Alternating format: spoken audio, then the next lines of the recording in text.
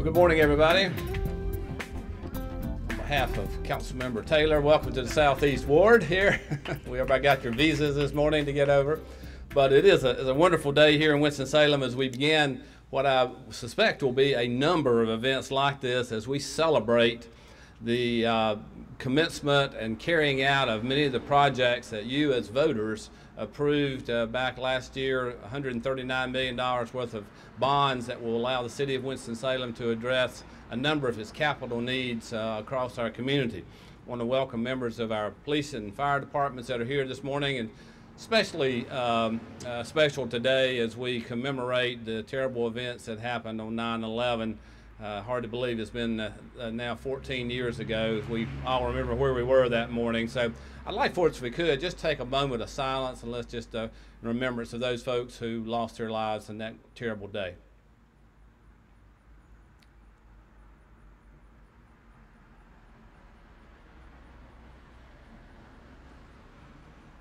Thank you very much. Well, this morning we are here to do a little groundbreaking for the first of what will be 3 police satellite substations located around our city. This one here at the Lucia building in the Southeast Ward here on Walltown Street is the first one, and Councilmember James Taylor, and Chairman of the Public Safety Committee, has been lobbying and pushing and cajoling and kicking and screaming and trying to get this project going for a couple of years. I know he feels good about that, and you'll hear from him in just a moment. On behalf of the City of Winston-Salem and all the citizens who have helped support those bond issues, this is an important project. This particular project, as you'll see, is almost $2 million worth of work to refurbish this building. And the one key thing is we've got over $600,000 of commitments that will be expended with minority and women-owned businesses right here in this particular project. And that's something that me and the City Council and City staff have pushed hard on all of these projects, as strong minority and business women enterprise participation. This will house Police District 2, which covers a lot of this area, and as Councilmember Montgomery from the East Ward pointed out, will cover a portion of the East Ward as well.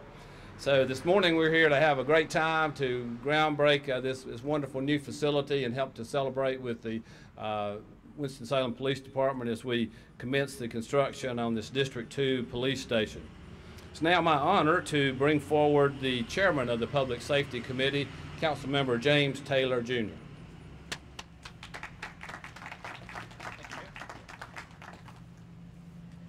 Good morning. It is with honor and pleasure that I bring greetings on behalf of the Winston-Salem City Council. I'm also joined by my colleague, Councilmember Durham Montgomery, Councilmember Dan Bessie.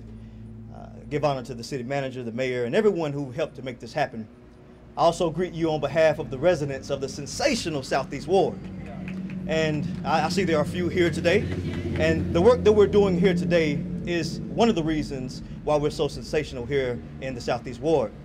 I'm very honored to be here today. The honor and the pleasure and the excitement that I feel doesn't go without remembering that this is a day of remembrance, as the mayor spoke about. We remember 14 years ago today when 3,000 men and women lost their lives in the tragic events of 9/11. We did pause for that cause.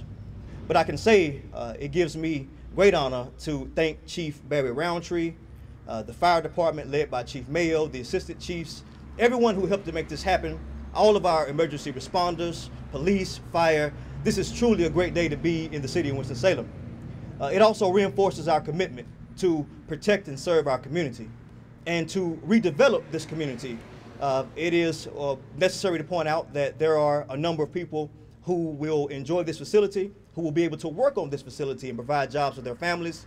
Not only will this facility provide jobs for their families, but it will help us to, again, to protect and to serve those who we love the most. Again, on behalf of the mayor, on behalf of the city council, on behalf of the public safety committee, this is the Southeast Ward, and we're happy about this facility. We thank you for what you do to help our cities to be a better place to live, work, and relax. May God bless the city of Winston-Salem, and may God bless America. Thank you. Thank you, Councilmember Taylor. I'd like to invite up Councilmember Montgomery and Councilmember Bessie if they would like to say a couple of brief words. I'll let them come up now.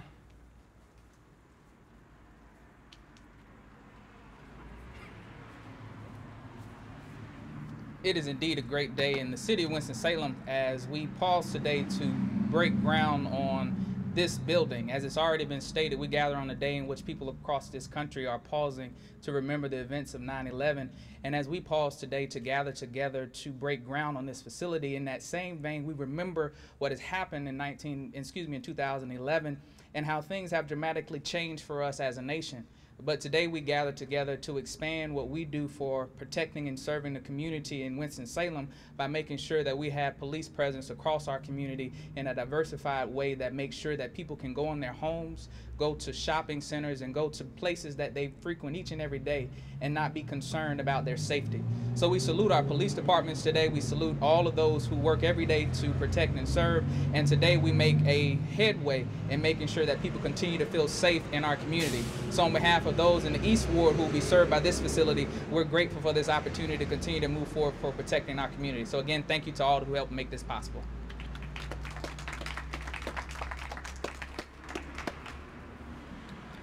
As my colleagues have pointed out, this is the day that we remember the first responders, including the police officers and the firefighters who sacrificed themselves to help people get out of the burning buildings in New York that day. And we cannot do that in a more fitting manner than by dedicating this facility, which will help enhance the safety of our community citywide. I would like to particularly recognize my colleague, Councilmember Taylor, for his leadership in helping to ensure that the district concept moved forward and in helping to ensure that this particular site moved forward.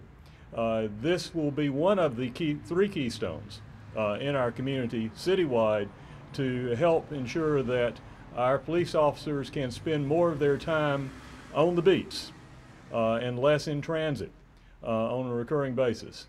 I have one of my best friends who lives just a few blocks away from here, and I will feel more secure about her and her family with this facility here, knowing that the police officers who are responsible for this area will be even closer to responding to calls from her neighborhood.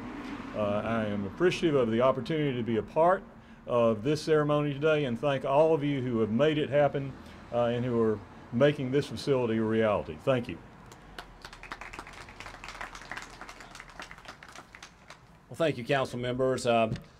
This is the first of three. We've already bought land for the two others, and we'll be doing events like this very soon for those two other police substations as well. And you'll see all around the city this logo on police stations, on fire stations, on recreation centers, on parks, and economic development projects. So we're committed to reporting back to the citizens exactly what we're doing with the monies that you all approve for us to expend.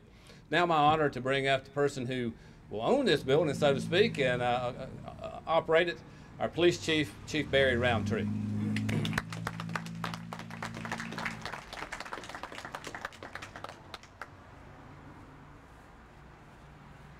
Good morning. Good morning. This groundbreaking is surely a historic moment for the Winston-Salem Police Department. So I want to thank the mayor, members of City Council, and the citizens of Winston-Salem for approving this project. With the growth of the city and the police department over the years, our employees, we're pretty bunched up in our public safety center. So this project will give us some additional breathing room, so to speak, but it also has several other key benefits. It'll give the police a greater presence in this community. It also assists with improving police and community relations. And also it'll improve our overall efficiency by reducing travel time and improving response time. So thank you again. Thank you for coming out today, and thank you for approving this project.